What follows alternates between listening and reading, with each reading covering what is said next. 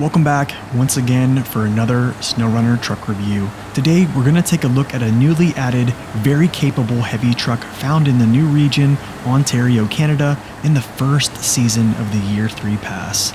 So before we start, I ask that you please help support the channel by liking the video and subscribing to the channel as well.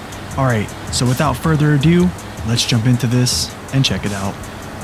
In 1981, the US military awarded a contract to truck manufacturer Oshkosh for the production of the 8x8 Heavy Expanded Mobility Tactical Truck.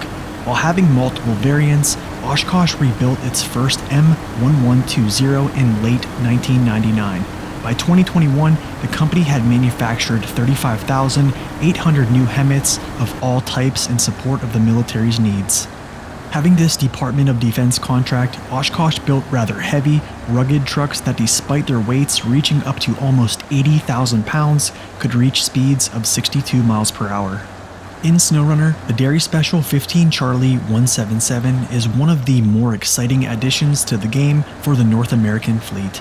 While not holding up to those speeds that we previously mentioned, it is very powerful, very heavy. It also has gone through multiple changes in the production phase during its time on the PTS server, and they have been favorable. So, without wasting any more time, the base stats will briefly be on your screen for viewing as usual, while we jump right into the downsides list at the number 1 spot, stability. While there are a few concerning downsides about the Derry, to open up this list, I felt balance should be mentioned first. The 15 Charlie indeed has more weight placed lower on the vehicle, but it's not by much. Even though the suspension properties seem rather decent, the weight in the cab tends to hinder the vehicle's balance. Compared to some of the larger heavy trucks, this came as a disappointment. Factor that knowledge in with the additions of add-ons, and you can see how this will further influence tipping. However, to help aid in balance, the wider set MHS2 tires is a good option to consider. Downside number 2, maneuverability. During its tenure on the public test server, the Derry's steering angles were very terrible, yet with recent updates its turning circle is indeed smaller. With a smaller turning circle, believe it or not, turning into a balance upsetting moment with a sharp turn can save you from tipping. Even though this area has been improved in the PTS server, it is still outclassed in maneuverability by other heavy trucks. Downside number 3, front overhang. A little later, we'll learn some interesting details about the Derry in this department, but even though it has an upsloping front end, it still can get hung up right under its nose from its collision model. While it hasn't been an issue so far, it's worth mentioning that you might have potential hangups. Downside number 4, wheel spin. Despite the 15 Charlie being rather heavy, I did notice wheel spin quite a bit. Oddly, the vehicle would be in 5th gear, moving very slowly yet not driving all tires in motion. The power is evident due to not downshifting, but this is where in some cases high gear felt like more power was being fed than in auto, and the pace was actually pretty steady. Other ways to combat this, as we know, is low gear and adding differential locking into the equation. Downside number 5, power bleed off. As previously mentioned in downside number 4, sometimes the truck feels as if some wheels aren't getting power. Funny enough, even with its massive amounts of power, I'm still observing axles freezing up upon power test, even under the influence of adding differential locking. Somehow it seems like it's not tapping into its full potential power output, especially in diff lock. Prior to testing this, I recall making claims that it would be a diff lock monster in low gear and have wheel spin, power bleed off outside of low gears. I was right about one and wrong about the other. Still, I believe its power is pretty epic. And finally, coming in at downside number 6, missing always-on differential locking. To close out this list, I believe the answer would be an always-on differential locking. As said in previous videos, a lot of performance is left on the table on 8x8 trucks with switchable features. Yet I do understand that we can't have everything on every vehicle, right?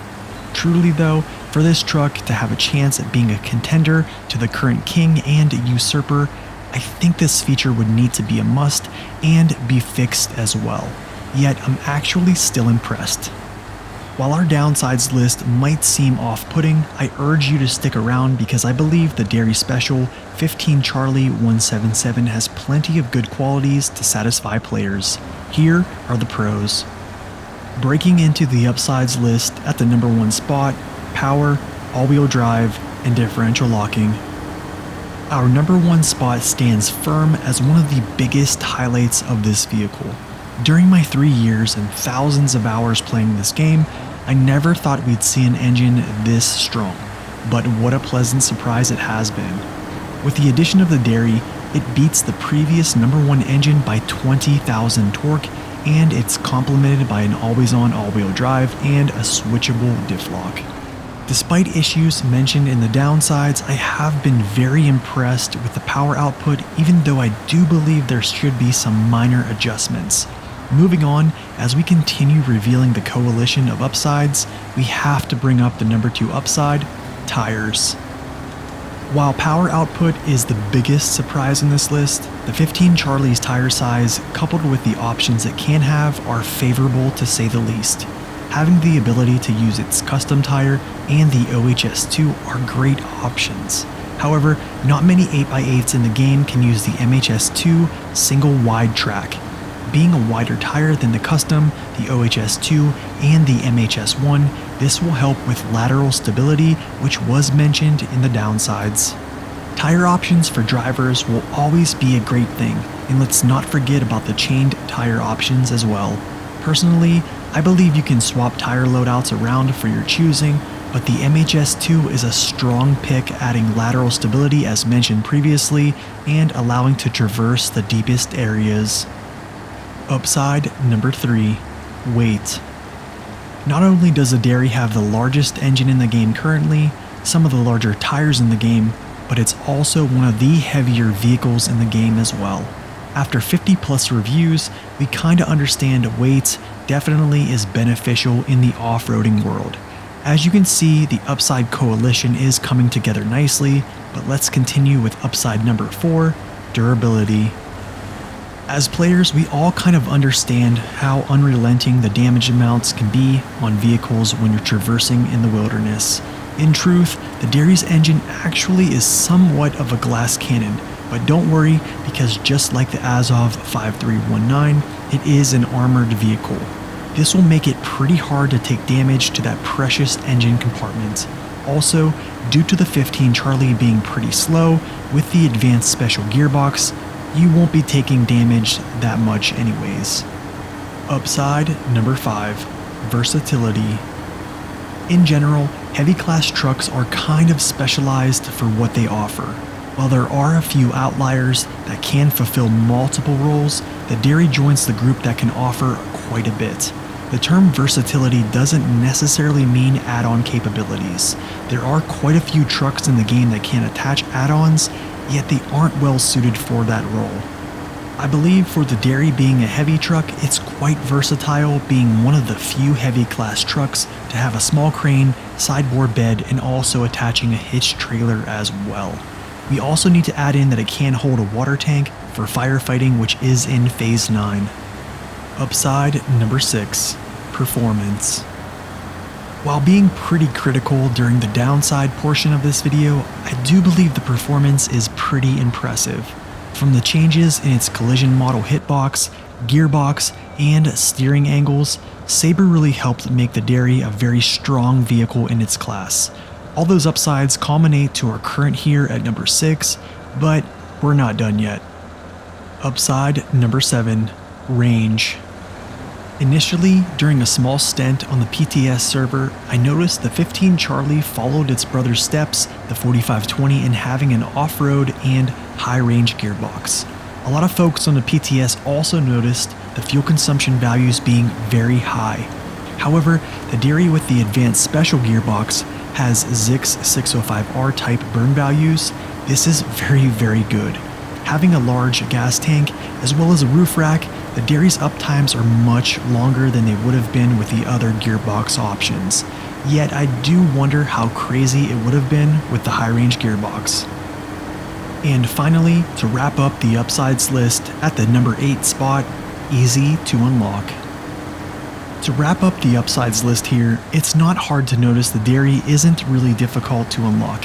Yes, there are a few steps to get the actual contract, but they go rather fast.